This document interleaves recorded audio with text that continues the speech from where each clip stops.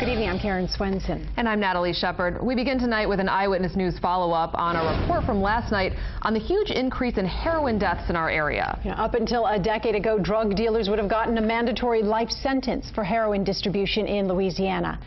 Dealers now face 5 to 50 years in prison. Katie Moore takes a closer look at what else is behind the increase.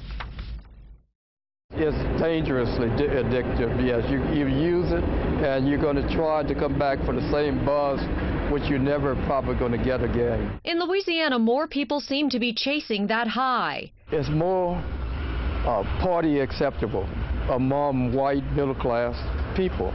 According to 2 Louisiana coroners, they're the majority of people who are dying of heroin-related overdoses in high numbers. Compared to 2012, I would say it's a substantial increase, probably about 50% increase. The Jefferson Parish coroner isn't the only agency in the state seeing a dramatic increase in the number of heroin overdose deaths.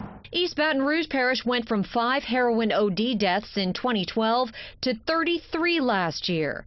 Statistics weren't available for St. Tammany or Orleans, but in Jefferson, the number climbed from about 40 to 64 plus. 6 additional overdoses that I think probably were taken by people who thought they were taking heroin. That would be the acetylfentanyl overdoses.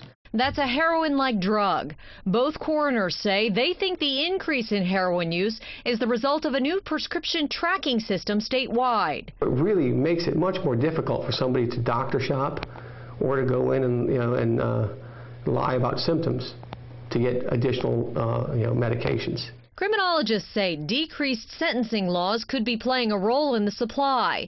Plus, people are getting drastically different concentrations. I do think we see more fluctuations now than we in the strength of heroin than we used to.